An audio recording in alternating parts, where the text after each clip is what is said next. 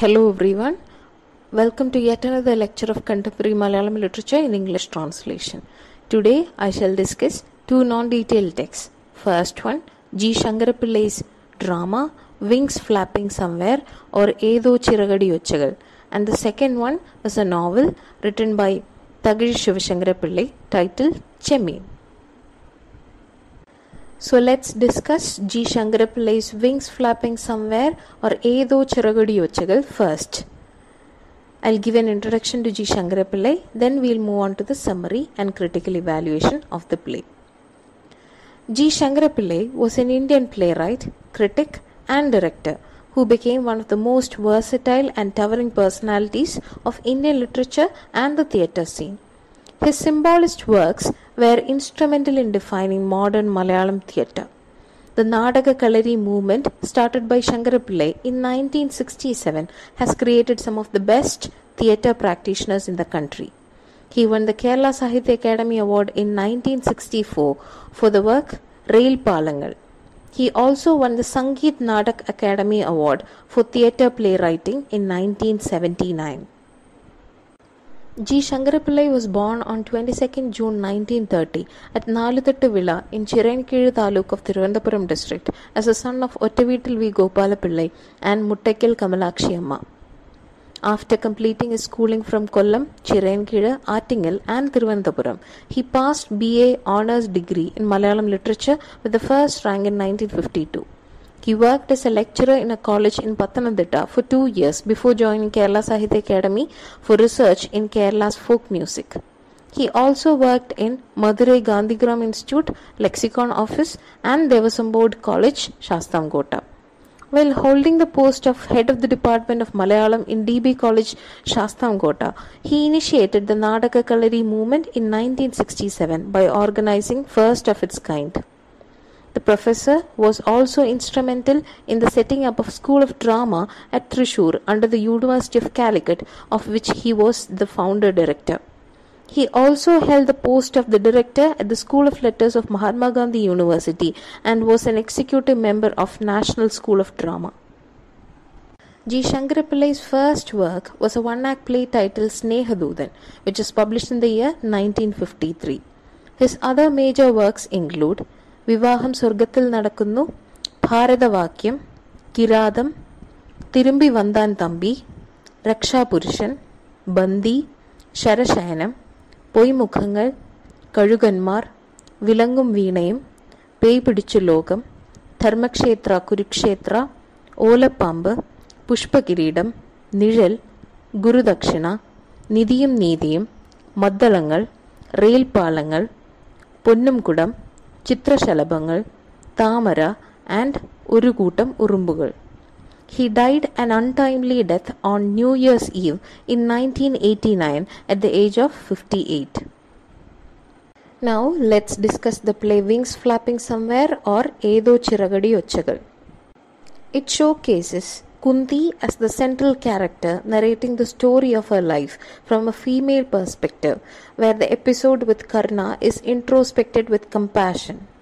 Kunti sadly reflects on the hidden pains of a helpless mother and details the conflicts that drove her to certain decisions in her life. The title of the play is symbolic as it indicates the cruel fate suffered by Karna. The play Edo Chiragadi Ochagal was originally titled Agni Rathi. Before summarizing the play Wings Flapping Somewhere, I would like to give you the character study of both Kunti and Karna. In Mahabharata, Kunti was the daughter of Shurasena, a Yadava chief, and the foster daughter of his cousin Kundi Bhoja. Her birth name was Pritha. Her father gave Kunti to his childless cousin Kundi Bhoja. She was very beautiful and intelligent. She is often regarded as one of the protagonists of the Mahabharata. Once, sage Durvasa visited Kundi Bhoja.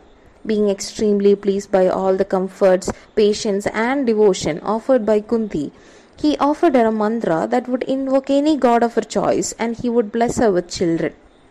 Out of impetuous curiosity, Kunti invoked the god Surya or the sun god.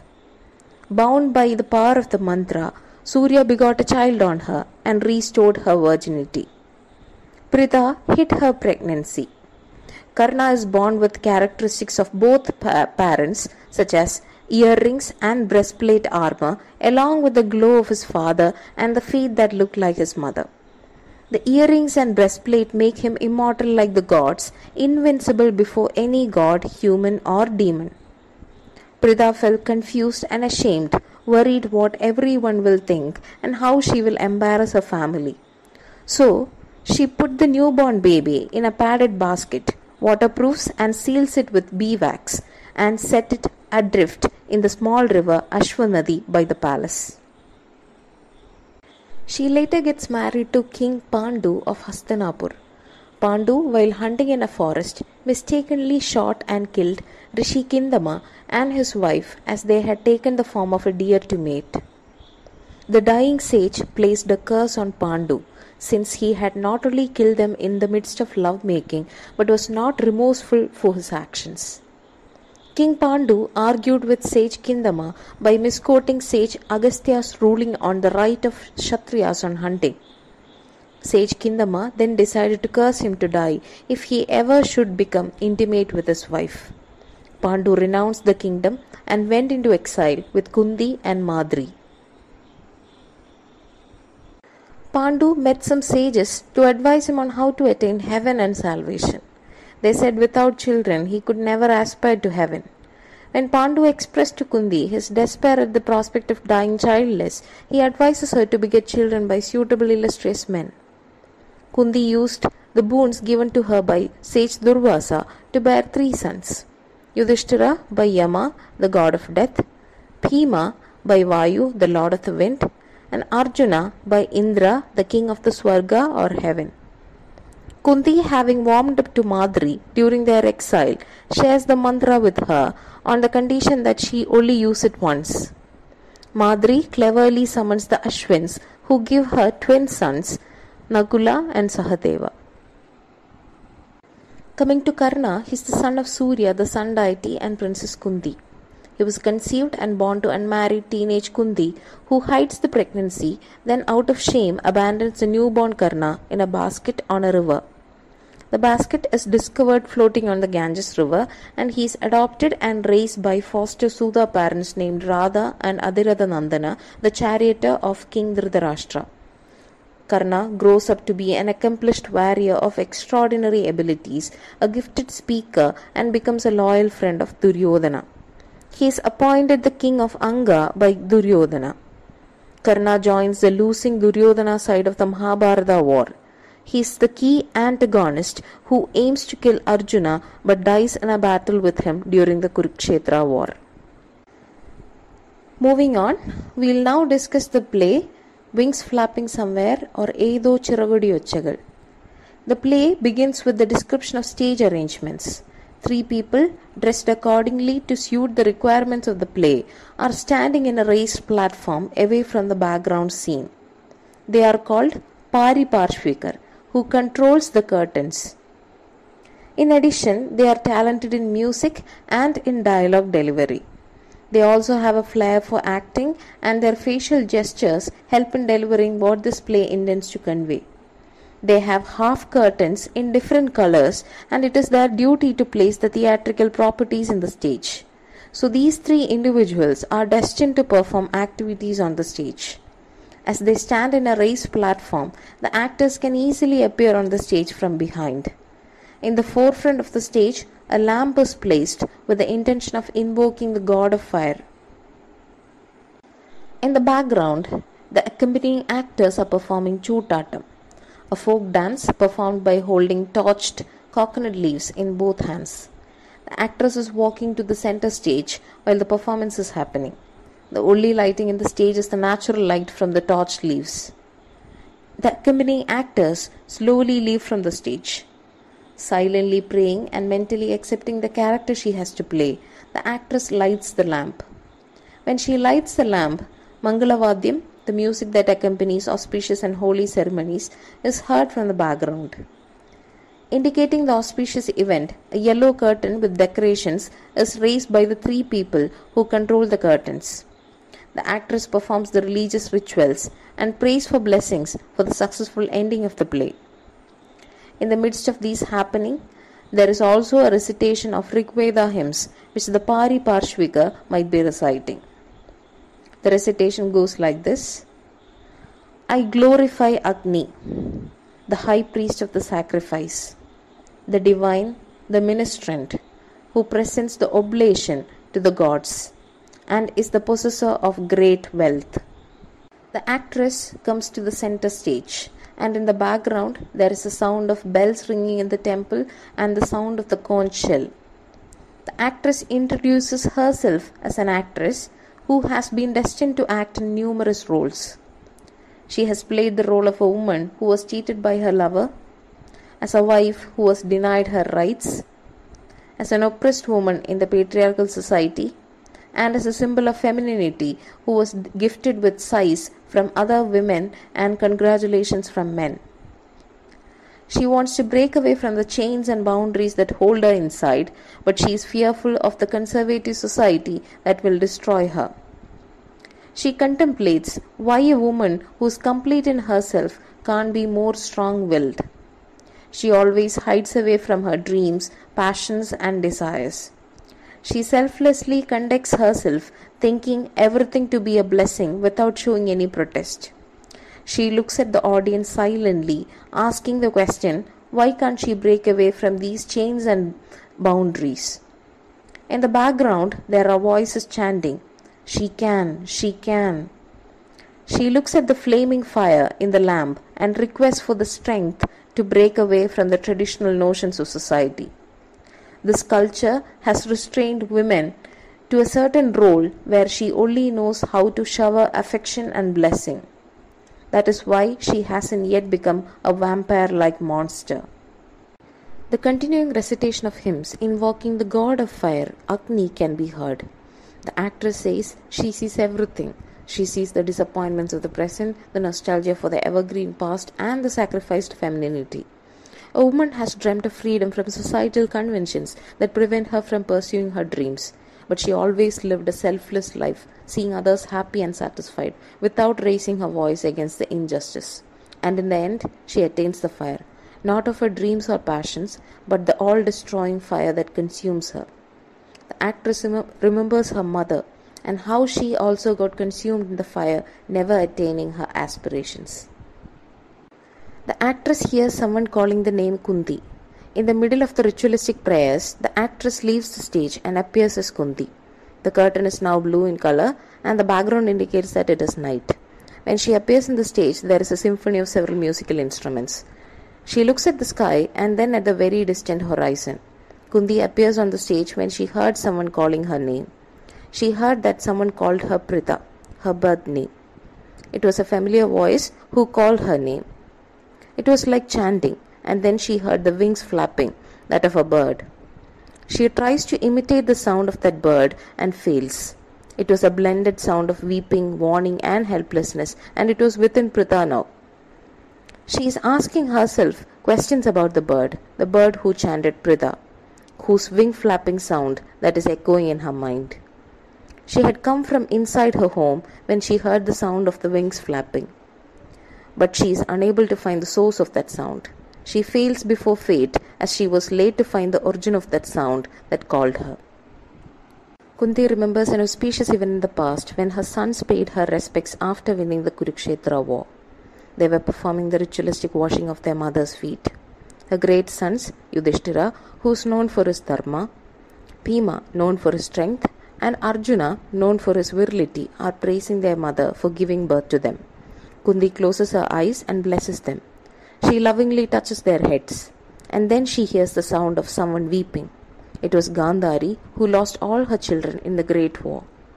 Gandhari's face was dry as the earth and numb as the sky. Kunti couldn't bear the agony of another mother who sad over the demise of all her children. She went and hugged her. Kunti heard the same sound of the bird and the wings flapping. She contemplates on where the bird might have gone to. Did it go to the inner forest beside the shores of Ganges? Kunti realizes that she has heard this sound of wings flapping earlier. She cannot describe the feeling when the bird chirps, and she could never find the shadow of the bird. Kunti asks the bird about its identity, declaring how its wings flapping sound has made her feel miserable every time. She goes on to say that she has desired to see this bird and tries to remember when she had first acquainted its voice. From the background of the stage resound the sounds of several musical instruments playing. The curtain is now red in color and Kundi is not old anymore. She is presented as a young woman. Kundi reminisces how she was rewarded a boon by Durvasa, who is known for his temper and unreasonable requests. When Durvasa visited Kundi Bhoja and sought his hospitality, the king entrusted the sage to his daughter's care and tasked Kundi with the responsibility of entertaining the sage and meeting all his needs during his stay with them. She patiently puts up with all his requests and served the sage with great dedication. Before departing, he rewarded Kunti by teaching her the Atharva Veda mantras, which enables a woman to invoke any god of her choice to beget children by them. When Kunti was a young woman, she saw the world as a mirror of herself. She thought all the natural phenomena happened for her. The sun rising, the setting of the sun, the wind blowing, the moonlight, the streams flowing, the flowers blooming, all for her. In that moment of passion, she wanted to conquer this world. Curious and skeptical, Kunti decided to test the mantra. She invoked Surya, the sun god, the source of light, heat and energy. The shining light was both her desire and lust. She desired fire that could paint magical worlds and could destroy everything with its strength. She looked at the beautiful and glowing sun. She closed her eyes and prayed to the power that lights the whole world. Kunti was not sad when she realized that she was carrying a child. She was strong enough to face society when it will raise questions about the paternity of the child. She had the strength to attract all the elements of nature within herself. But when she thought about her father's face, the curse of being a woman in society, and the scourge that she would become for the past as well as the future generations, she found herself drowning in her wrongdoings. It was then that she first heard the sound of wings flapping. Suddenly, the scene shifts to the bank of a river. It is night time. The sad symphony of a musical instrument is accompanied by the fall of black curtains. It is seen that Kunti appears, covering her head with a cloth and carrying a bundle in her hand. Fearing the fate of an unwed mother, she had come to abandon the child. She had heard the strange sounds of a bird and its wings flapping then too. She was a mother numb about her destiny. She wanted to throw away the baby to the river to drown her secrets. It was not for herself, but to keep the dignity of her family in front of the society. When she tried to throw the child away, the baby shivers in cold. She realized that she was not a cruel human being and her maternal instincts prevented her from performing that action. It was a poor child born in the wrong womb, a woman who pursued her passions and dreams. She found the remains of a basket in the river bank. She placed the newborn baby in a basket and set him afloat down a river. The basket moved like a dream in the waves. When she looked up, the sky was crying and a star fell down. She heard the wings flapping then too. Then Kunti goes on to remember another episode when she had an encounter with Adiratha, a charioteer for the monarch of Hastinapur. He was a lucky man who was destined to raise the baby the queen had thrown away to keep her dignity in place. Thus Karna was raised by his foster parents Adiratha and his wife Radha. She never forgot what she had done, even when she became a queen or when she nurtured her sons. When Adiratha met Kunti, he talked to her as if he knew the truth of Karna's parentage.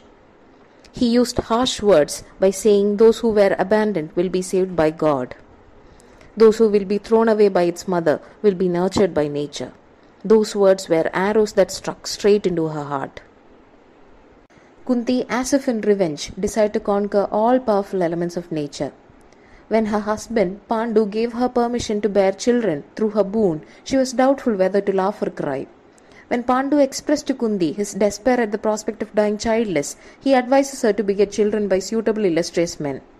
But Kunti used the boons given to her by sage Durvasa to bear 3 sons. Kunti is surprised that Pandu has given her permission no husband would ever give his wife to. She felt dignified as it is done with her husband's consent. But her thoughts move on to her first child, one she had abandoned in the flowing waters of Ganga. Karna made her a mother at first, and he was her eldest son. She prays that no mother suffer such agony in the future years. The scene shifts again. The people assigned with stage arrangements or pari parshvigar changes the background of the play so as to give an idea of a crowd assembled. They play instruments and the curtain now is red in color. The picture of two swords crossed appears at one end of the stage while Kundi appears on the other end. It was the weapons trial competition. Before the competition starts, the contestants must announce their lineage so that men of equal ranks are placed together. After Arjuna announces his royal lineage, it is time for Karna to present his lineage. Kundi remembers how her firstborn son was insulted by her own children in front of all the people of Hastinapur. She reminisces how his face fell like a cloudy sky just like his father's. Kundi stayed silent and refused to voice any protest. She was hurt, and when she looked back, she saw Karna's father. They both were silent witnesses to Karna's insult. If Karna were to announce his chariot lineage, it would disqualify him from competing against Arjuna. Duryodhana steps in and announces Karna as the king of Angas. Duryodhana sees in Karna a man who is an equal of Arjuna in martial abilities and someone to befriend to balance out Arjuna and therefore diminish the Pandavas. Kundi could never forget these events as these memories will never die. Kundi also witnessed how brothers fought each other on two sides in the Kurukshetra war. It was a terrible blow to Kundi when she realized that she hasn't got the courage to reveal the secrets she had placed in the dark corners of her mind. She became a strength for her 5 children and traveled many strange paths. She never gave herself an opportunity to fail. When it was time for them to cross swords at the battlefield, she cried out at fate for making her witness such a disastrous event. Kundi sadly remembers the battlefield after the war. It was days filled with darkness, which she had refused to remember. She forgot about her eldest son and filled energy and strength in her other sons. When everything was over, Kundi followed Gandhari to the battlefield, where spirits of those who were killed in the Great War might be roaming for attaining salvation. In the mass of funeral pyres, all she could see was shadows. Kundi stands on her knees, mourning for her eldest son who fell down in this battlefield. His body lost all his glory and is lying there. She is yearning to call Karna son, my son. Kundi kisses the ground where Karna lost his life, and when she straightens up, she witnesses a supernatural being wearing white wings and hands. It has a masculine voice and it is rising high up in the sky. It is evident that it is Karna's spirit that talks to Kundi. The voice asks Kundi the reason for her appearance now. He angrily questions whether she came to witness the failure of her firstborn or to boast about the success of other sons. He accuses her of abandoning him, who survived in nature's lap. She had met Adharada before the commencement of the war to stop blood-born brothers from fighting each other. But fate intervened and now Karna died for Dharma. He informs Kundi that he is not distressed about abandoning him when he was an infant, for being called the son of a charioteer, or when his mother came to beg for the lives of his younger brothers. He is glad that he has become eternal. With a bloody body, he will enter the star-studded heavenly path with the heart of a rising sun, eternally living for upholding Dharma. Expressing his deep emotions, he kindly requests Kundi whether he could call her mother just once. He asks her not to torment herself in his thought. He brings back harshness in his voice and asks Kundi to leave. The winged creature flies away, flapping his hands. Kundi stands silent with tear-filled eyes. The curtain becomes red in color now. Kundi is emotionally torn and begins to utter something as if it is her last wish. She wishes that the last rites should be performed for her firstborn along with the ancestors.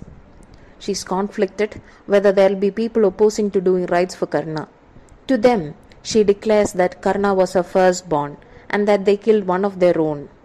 Kundi hears the sound of a bird and its wings flapping when she declares the truth in front of the society she feared until now. Now the victorious has become defeated and saddened over the demise of one of their own. Kundi realizes that her life on earth is over and it is time to move on. She hears the sound of the bird in the distant Himalayan hills. She follows Dhritarashtra and Gandhari to the Himalayas. She follows the sound of the bird that has always given her hope. She hopes that it has the fire she has always craved in its neck. She has accepted the boon of the womb from Surya, Vayu, Indra, and now she desires for the fire to consume her. She leaves her home to lose the burden of her guilt. Kunti hears her sons calling her back, but she understands her destiny. She requests her family relations and desires to keep a distance from her. She now wants freedom from the chains that bound her. She goes to meet her first lover who consumed her and to get destroyed in his arms. She whispers an adieu to her sons who were her whole world. She says goodbye to all her children and grandchildren. She stops abruptly when she realizes that family linkages are so strong. Then she hears the sound of the wings flapping. She sees a strange figure in the forest of the distant Himalayas. She doubtfully asks whether she is hearing the wing flapping sound of the god of the fire. When she looks at a distance, she sees two figures, both guided by darkness, leading way for one another. She finds that her place is with them. She broke the chains of her maternal bonds and tries to consummate her life in the fire. In the forest, the fire shines like a thirsty man, consuming everything in its path. After the Kurukshetra war, Kunti moved to a forest near the Himalayas with her brothers-in-law Vidura and Dhritarashtra and sister-in-law Gandhari, where all four of them later perished in a forest fire, attaining heaven. The play Wings Flapping Somewhere is a symbolic play where the chirping sound of the bird and the wings flapping is indicative of Karna and Kunti's mental anguish over Karna's fate. It is a helpless torment of a mother who abandoned her firstborn and suffered the consequences when she concealed the truth. At last, she reveals to the whole world what she feared will result in losing her dignity. She remembers the incidents that led her to the abandonment of Karna, and in each of these instances, she heard the sound of wings flapping. At the end of the play, with all her duties done, she leaves to the deep forest of the Himalayas to be consumed by the fire that awakened her passions and desires. Next, I shall discuss Thakazhi Sivasankara Pillai's novel, Chemmeen. First, I'll give an introduction to Thakazhi Sivasankara Pillai, then we'll move on to the summary and critical evaluation. Thakazhi Sivasankara Pillai is a popular Malayalam novelist and short story writer who is widely known as Thakazhi, the name of his birthplace in Alappuzha district. As a writer, he narrated the stories of the oppressed, the poor, lower caste members and the downtrodden in the society. The critics often consider him as the Kerala Maupassant because of his skill as a short story writer, and he is one of the most prominent figures who brought international recognition to Malayalam literature. Thakazhi has written 40 novels, over 600 short stories and a few memoirs. His novels and short stories address various concerns of the typical Kerala society in the mid-20th century. His novel Thottiyude Magan, published in 1947, is considered a pioneer work in Malayalam realistic novel. Thakazhi's popular novels are Randidangazhi, Thendivargam, Chemmeen, Auseppinte Makkal, Enipadigal, Anubhavangal Palichagal, and Kayar.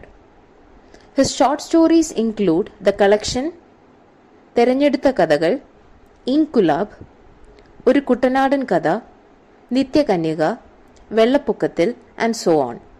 The nation honored him with Padma Bhushan and he won India's highest literary award, the Jnanapeeth, in 1984 for the epic novel Kayar. Thakazhi's entire literary journey has been as a chronicler of the social struggles and sorrows of the lower classes in his native Kerala. Thakazhi's fertile imagination is adept in weaving stories of the underdog who has been insulted, humiliated and abandoned, and through his intimate grasp of social realities, he makes a passionate plea for social change. Thakazhi has always been hailed as the spokesperson of the working class, and his novels portray the class struggle prevalent during his times. His days as an advocate provided him an opportunity to meet people belonging to the different strata of the society, and he developed a genuine sympathy for them.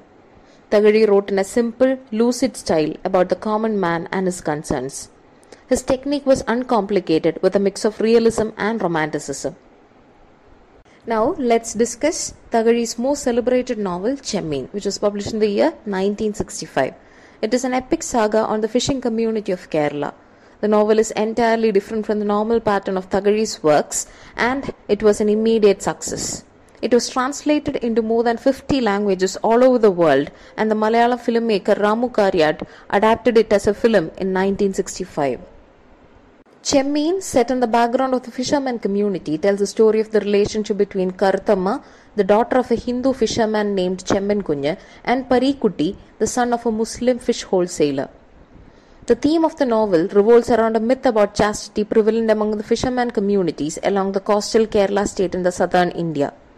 According to the myth, the life of a fisherman going for fishing in the sea depends on the chastity of his woman back in the hut. In case of any infidelity, people believe that the sea goddess or Kadalamma would consume him. On the other hand, if the woman or wife remains faithful or chaste, her man will return safe. Thakazhi won the Kendra Sahitya Academy Award for the novel in 1957. The novel was adapted to a film by Ramu Karyat in 1965. The film saw the conglomeration of the best in business for the first time in Malayalam. The novel was adapted into a screenplay by S.L. Puram Sadanandan and produced by Babu Ismail Said under the banner Kanmani Films. The film's cast includes Sheila as Karuthamma, Madhu as Parikutti, Kottarakara Sridharan Nair as Chemmeen, and Satyan as Palani. Marcus Bartley and U. Rajagopal were the cinematographers, and editing was done by Rishikesh Mukherjee and K.D. George. The original score and songs were composed by Salil Chowdhury, and the lyrics was done by Vailar Ramavarma. Chemmeen became the first South Indian film to win the Indian President's Gold Medal for the Best Film. It was screened at various international film festivals and won awards at the Cannes Film Festival and Chicago Film Festival. The novel was translated into many languages including English, Russian, German, Italian, Arabic and French, along with several Indian languages.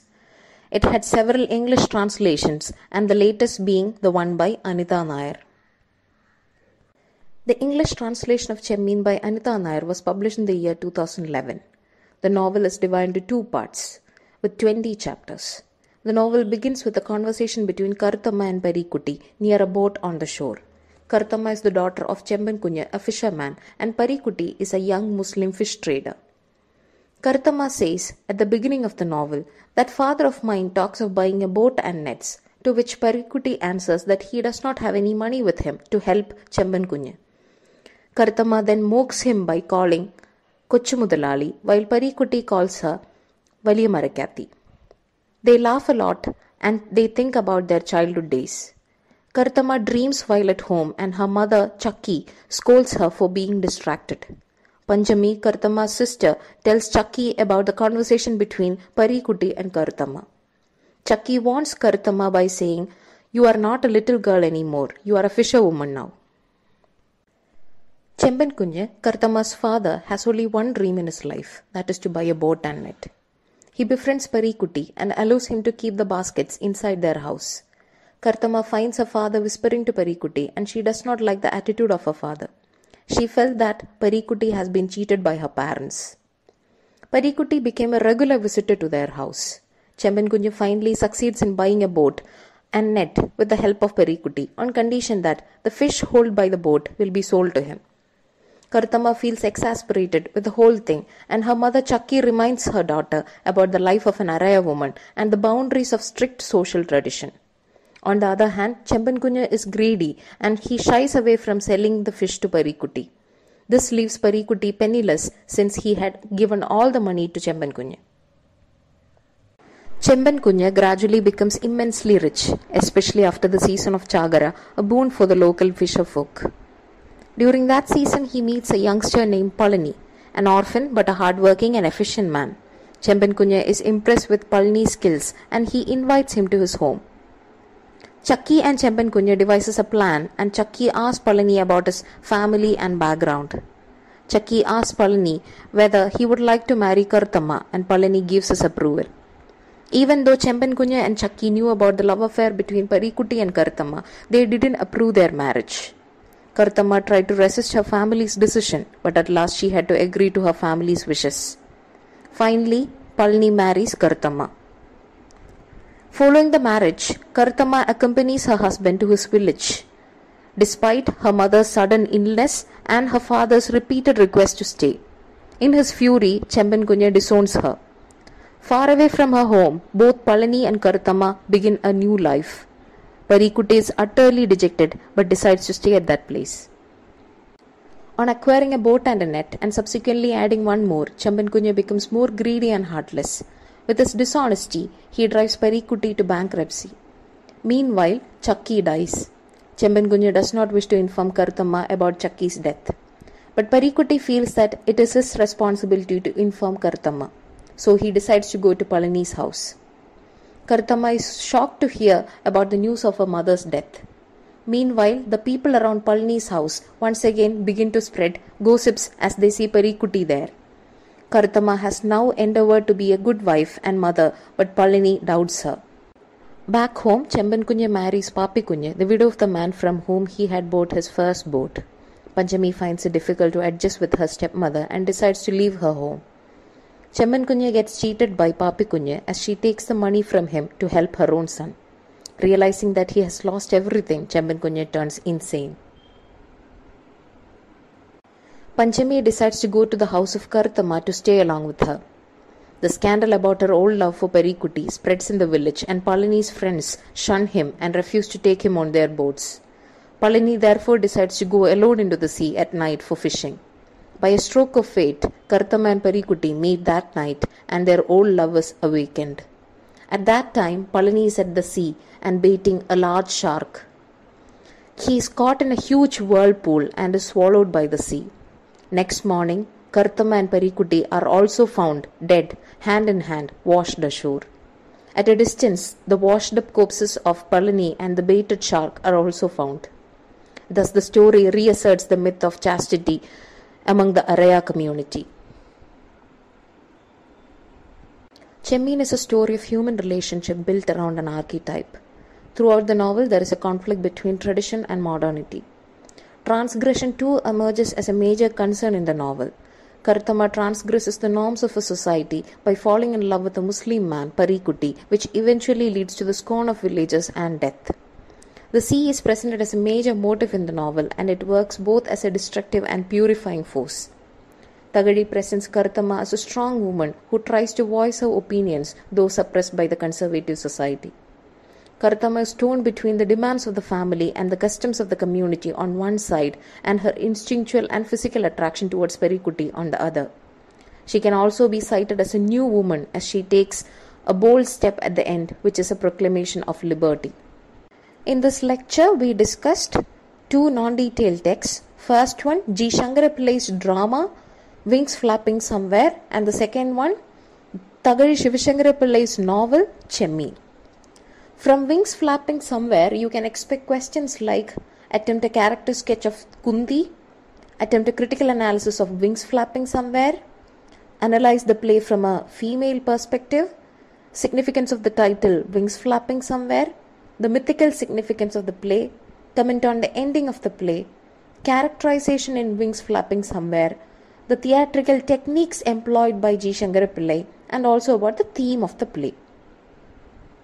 From Thakazhi's Chemmeen, you can expect questions like attempt a critique of the novel, romantic elements employed in Chemmeen, the representation of the Araya community and their traditional practices and superstitions, use of chastity myth in Chemmeen, feminist thoughts in Chemmeen, characterization in Chemmeen, women characters in Chemmeen, the different themes presented by Thakazhi in Chemmeen, role and significance of tradition in Thakazhi's Chemmeen, image of sea in Chemmeen, Parikutti as a romantic character in Chemmeen, and a discussion of the ending of the novel. Thank you.